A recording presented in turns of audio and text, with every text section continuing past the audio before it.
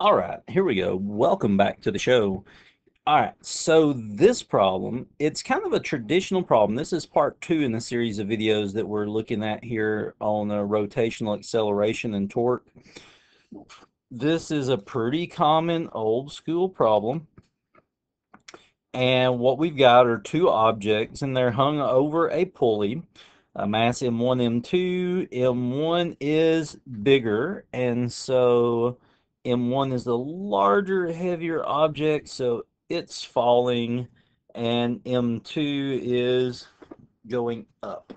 So there is what we've got in terms of working this sucker out. So let's see what we can kind of do here with this guy. All right, eventually we're going to come back into this because what makes this one different is the fact that we've got this cylinder. We'll say it's a solid cylinder with a mass M and radius R. All right, let's start off by doing our free body diagrams. That should be the first thing you do. Let's look at what you know how to do well. So let's go back and do some free body diagrams here. All right. So let's call this one M1, then we'll make this other M2 over here. So for M1, let's look at it. We're going to say little M1G going down. And now this is different. The old problems that you've probably done, these were the same tension, because as long as this is a frictionless, massless pulley, then the tension on both sides is the same. But in this one, we're actually going to call this tension 1 and this other rope tension 2, because they're not the same in this problem. So we're going to have a tension 1 on this object. And now let's go to the other side and do it. So let's look at M2. So M2, I always start with my forces of gravity first. M2G going down, and we will have on it that T2. So we've already got something that makes this one different than all the times you've done this before.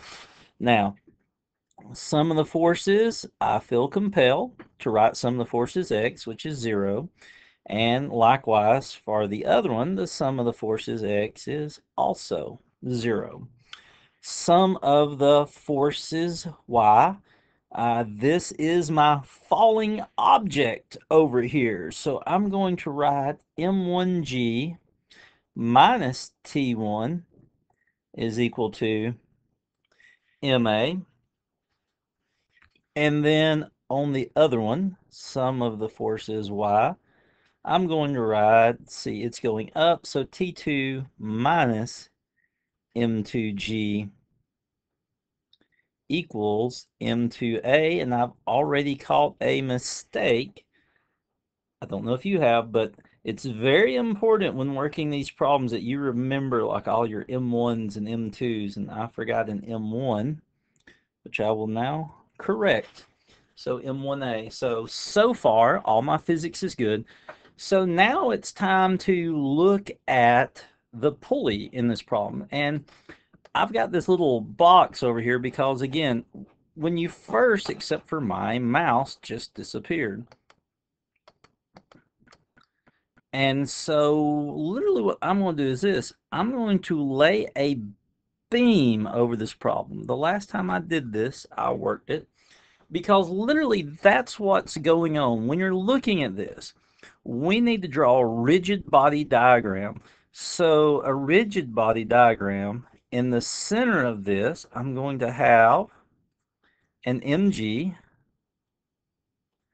going down, and I'm going to say, we can call it normally I call that a normal force. I shall call that a reaction force R, because it's completely irrelevant and isn't going to matter.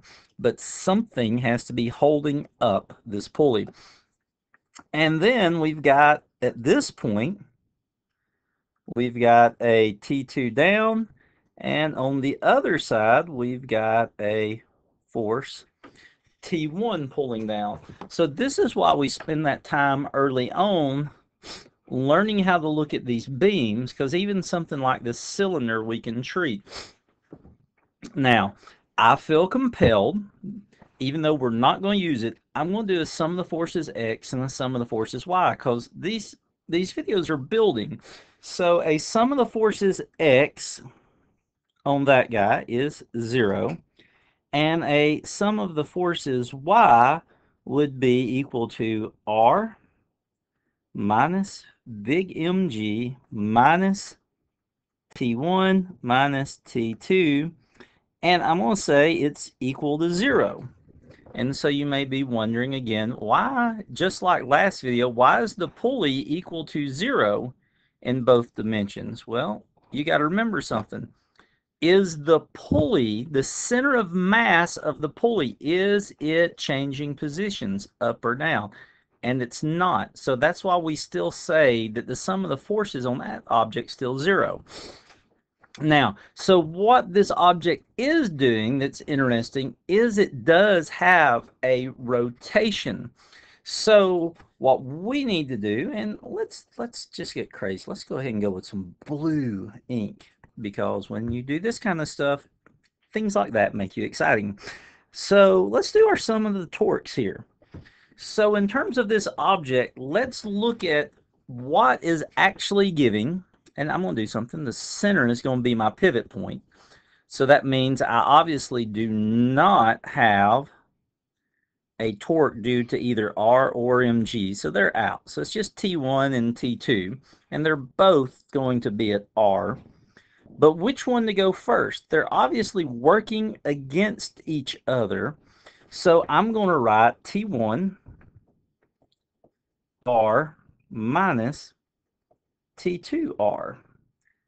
And you should look at that and at least hopefully intuitively know the reason why I did it that way.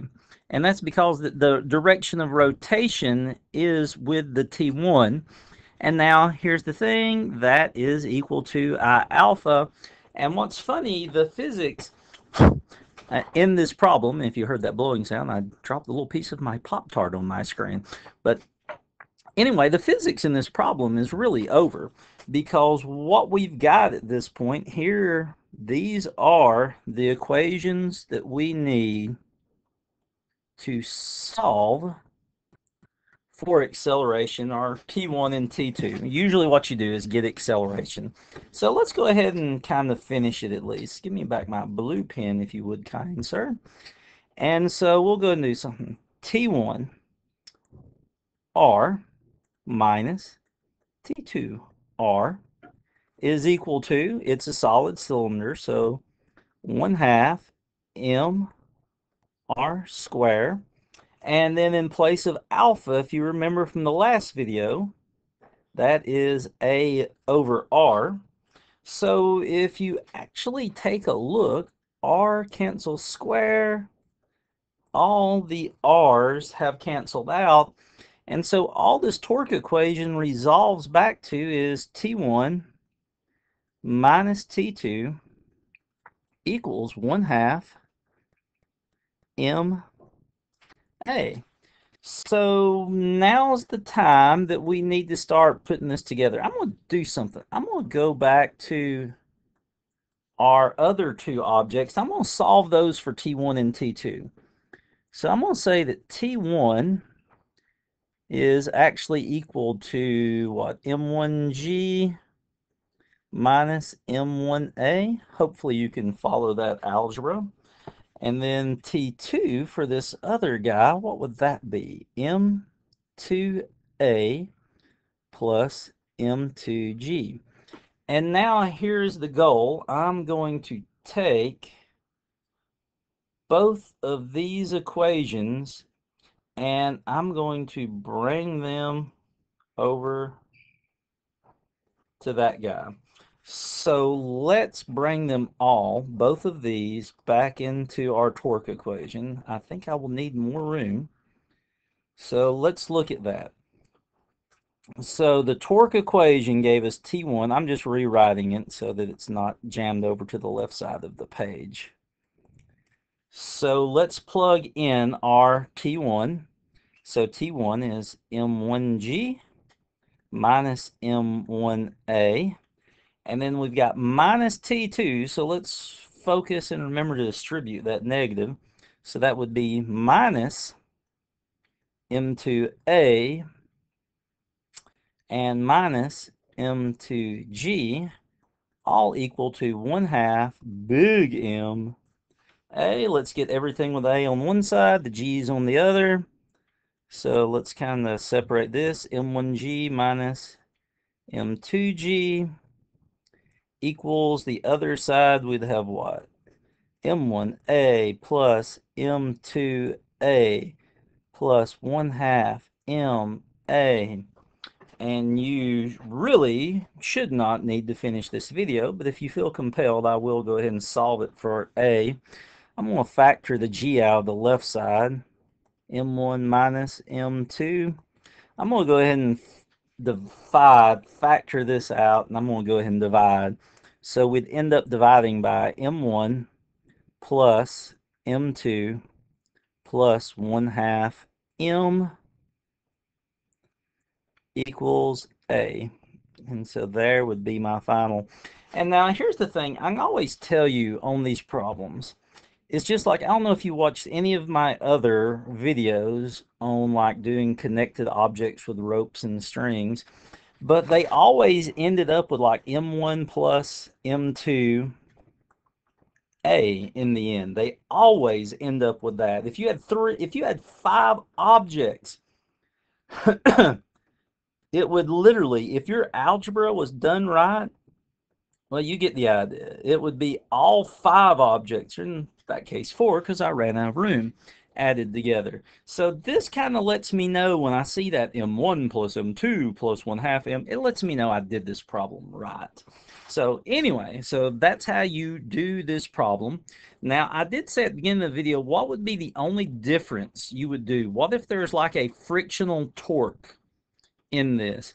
The frictional torque would be resisting the motion. So if it did have like a frictional torque in there as well, when you wrote out your torque equation, T1R minus T2R, you would also write a minus whatever your torque is for your friction. So you would just have that extra component into this first torque side.